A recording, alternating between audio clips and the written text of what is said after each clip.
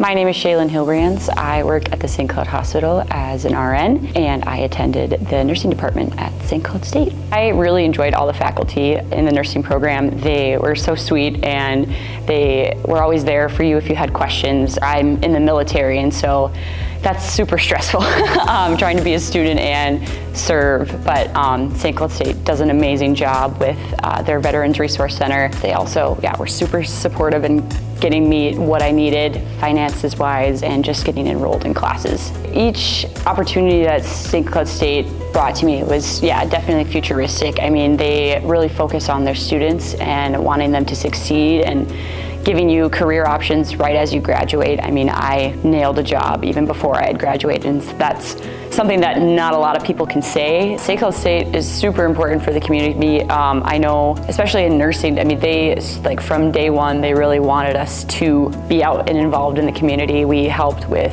fundraisers and volunteer organizations. I think it's important for the community to support St. Cloud State because, I mean, these could be the future faces of people working within St. Cloud, and so making sure that students at St. Cloud State feel welcome in the community, are out and involved with them.